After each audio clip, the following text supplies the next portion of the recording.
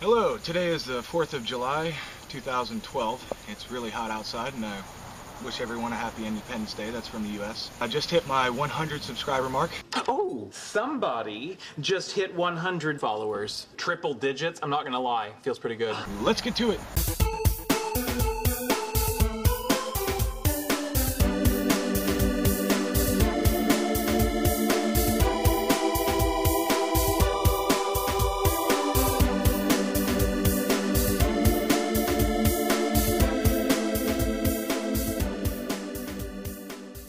Today we will be going over diagnostics for the Purge solenoid. Step 1. The first thing that you want to do is verify that you're getting vacuum from your throttle body to your Purge solenoid. The easiest method that I have found is to just use a screwdriver and kind of push it off the end there. So now that we have access to that pipe, we will run the car, start the car, run the car, and see if we feel vacuum. Because this vacuum line is going to the front of the throttle body, so there should be good manifold vacuum coming from this. You should get suction from here. If you don't, there might be a clog in this line, and that line runs all the way up to the throttle body, so you would have to inspect the line all the way from the throttle body all the way to that pipe. You could do that by sticking a length of hose and actually blowing the opposite way, because there's nothing that is stopping airflow from here to there. It's just a suction line. It's just a hole in the throttle body, so you should get vacuum on that. Okay, blow into this end and you should hear it come out the intake. If you get a long enough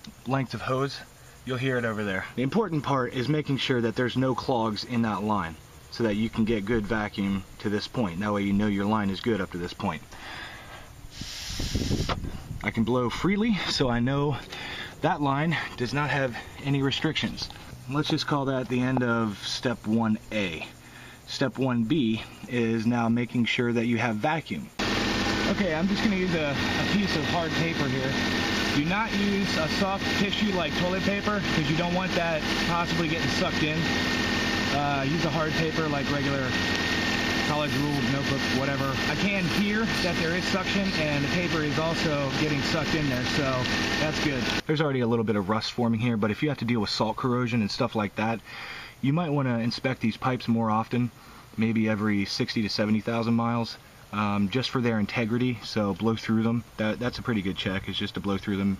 Now that we've confirmed that we have suction and we can also blow in this line going both ways, that we know that there's no clogs in this second line, we want to confirm that this first line is good. Now, since this is a switch and it's in the closed state by default, you should not be getting any vacuum from here. So you unplug this line and then put your finger on that port, and you should feel no vacuum while the car is running. If you feel vacuum, that means your switch is open, your Purge solenoid is open, or it is otherwise faulty. You should feel no vacuum there. The only time you should feel vacuum there is when the switch is open. And we will get into diagnosing how you can tell if that switch is opening correctly while you have 12 volts to it and vacuum. This Purge solenoid for the Mazda 626, Ford Probe, Ford Telstar, Mazda Protege, Mazda MX-6, when fed 12 volts, the switch opens. Some cars are the opposite way. When you're fed 12 volts, the switch closes, and that's a big difference, and there are pros and cons to doing it either way. It accomplishes the same thing, has a different duty cycle. There's really no right or wrong way to do it, it's just a different method. So that is your step number 1 in diagnosing the Purge solenoid. And that's something you can do while the car is running without removing the Purge solenoid. For the next test, you will need to remove the Purge solenoid. Now, in order to get to the Purge solenoid, to take that off, it's on a bracket, you first have to take off your power steering line, fold that over your valve cover, and then go at the two 10mm bolts holding down this entire bracket that's mounted to the side of the intake manifold. So let's do that.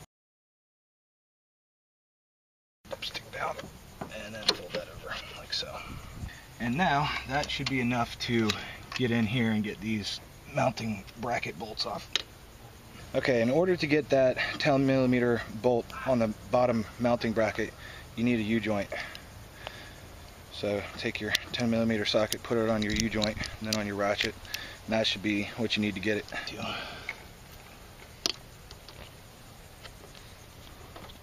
Okay, well that's loose, so as long as it's loose you can get it with your fingers. This is real drama. That's why they're just subscribing. Yeah, that should be on TNT, huh? Isn't that their slogan, real drama? TNT knows drama. Yeah, there you go. The drama of the screw. Actually, that's kind of funny. The taming of the screw. You get the reference? Yeah, taming of the shrew. That's kind of funny. I was going to say it wasn't, but then I got it, so. Here's your purge solenoid, and you have to get this off, and there's a 10mm bolt holding that onto that bracket. Now that you've unloosened this nut, purge solenoid will come right off of that bracket. And now you should be able to get a real good look at how those vacuum lines attach to the bottom. So this yellow dotted one is the one that goes up to the hard pipe, and that's coming from the charcoal canister. And then the one on the bottom goes to, oh crap, it doesn't. Shit. Okay, I think I just found a problem that I've had for quite a while and I never noticed. My purge solenoid is going up to my fuel pressure regulator. Someone got these two short hoses swapped, and you can see why. They're both short yellow dotted hoses. I'm going to switch that, then we will continue the purge solenoid diagnostic. Oh, I don't want to do it. I'm gonna mess it up. Okay. I don't. I'll do it. If you're not comfortable, that's fine. Mazda. We're going to get my nephew Caleb to give it a try because I'm too weak, and he's going to put his big collegiate muscles into it. I'm gonna laugh if when we rehook this up, your car just explodes into like 1,000. No, it's not going to explode. If anything, it'll stall. But if it does explode, I'm blaming you. And that is why I did not do that. So it can't be blamed on me. You got them switched around? Yeah, very switched around. Okay, now we're going to start it up and see if it blows up. We know that it was not venting correctly. We are going to inspect the gas cap. One thing that you might have obviously noticed is that there is quite a lot of mold. Now, this could be just mold, but it could also be a symptom of a bad purge solenoid. Figured out the problem with the vacuum hose. When I rebuilt the head, reinstalled the intake manifold, I am the one that hooked these up incorrectly. That was actually my fault. The random mechanic out there that I was blaming, that I was going to hurt, you're safe. In order to get this entire purge solenoid off, we have to remove these hoses again. Okay, here is your purge solenoid valve. Almost all cars in the US have very similar looking purge solenoid valves. That is because it's an electromagnetic switch and you have a vent and a vacuum line that goes off of them, so there's really not a need to deviate from a proven design. And this one I believe is probably going to end up being Mitsubishi, because a Mazda 626 has a lot of Mitsubishi electronics. So now that this is off, you have two pins in here.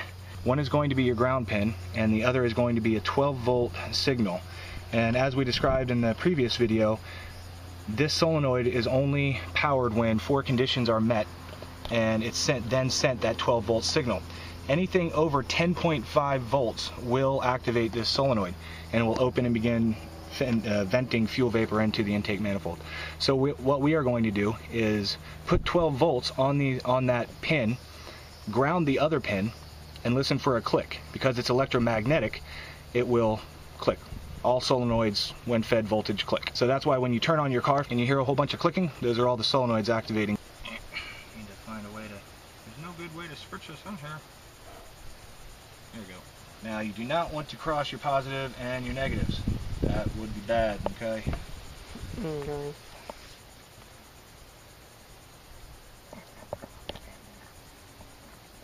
Okay.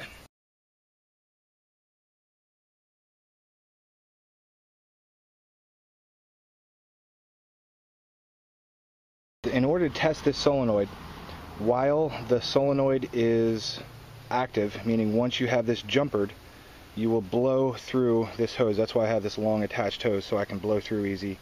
And all I had was this three-way valve, so I have to stop this up while I do it. At a resting state, this solenoid is closed. So while you have it jumpered, the switch will open and you can blow through. It's the way that you test the solenoid, so we're going to go ahead and do that. I do not recommend that you try and remove these hoses without slicing them first with, let's say, an X-Acto knife. These ports are prone to breaking. They are plastic. They are old, they are brittle, they will break. Slice them with an X-Acto knife and then peel these off the ends. I'm going to fold over this side, something like that. Just kind of squish it down in there.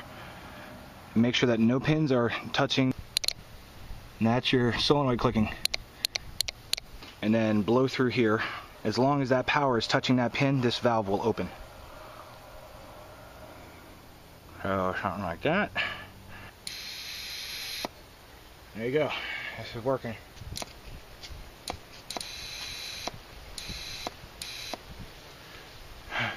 There we go. All done. The second line actually runs up and gets vacuum, does not get vacuum from here. That's the PRC solenoid vacuum right there. The Purge solenoid vacuum actually runs up to the side of the throttle body and plugs into the side of the throttle body, so it's still getting manifold vacuum. Actually, everything from the MAF back should be getting manifold vacuum. So that's why it plugs into the throttle body, and that's why your throttle body vacuum is so important, and why if you get a leak at your throttle body, that can mess up your vacuum system. And the same thing with your intake gasket, intake manifold gasket. If you blow the vacuum seal there or on your throttle body, it will mess up a solenoid. Just in case you were wondering, below that is your PRC solenoid, and that goes to your fuel pressure regulator. And then there are two solenoids way back down there that are both related to the EGR. So those get plugged into the EGR vacuum system and stuff, and we'll get into those in a later date. For now, we're just going to hook everything back up, button it back up, and we're good to go. We have confirmed that this is a good Purge solenoid. Now, if you have a bad Purge solenoid, the only thing that you can do is replace it, and those things are kind of expensive. All the solenoids here are electromagnetic switches, and those are somewhat expensive. They can run anywhere between $50 to $100 depending on availability and material used within the switches and stuff like that. Just there's some variables involved. And hope you learned a lot about your Purge solenoid valve. Happy 4th of July. If you have any comments or questions, feel free to leave them in the box below. I do try to respond to every single question that's posed. However, if the answer is too lengthy, I will refer you to Mazda626.net in order to ask that question, so that I can do a full write-up on your question, so that everyone in the future will learn from all of this. Have a good one. Hope you learned a lot. Thanks for the 100 subscribers, and thanks for the 100,000 views. Cool.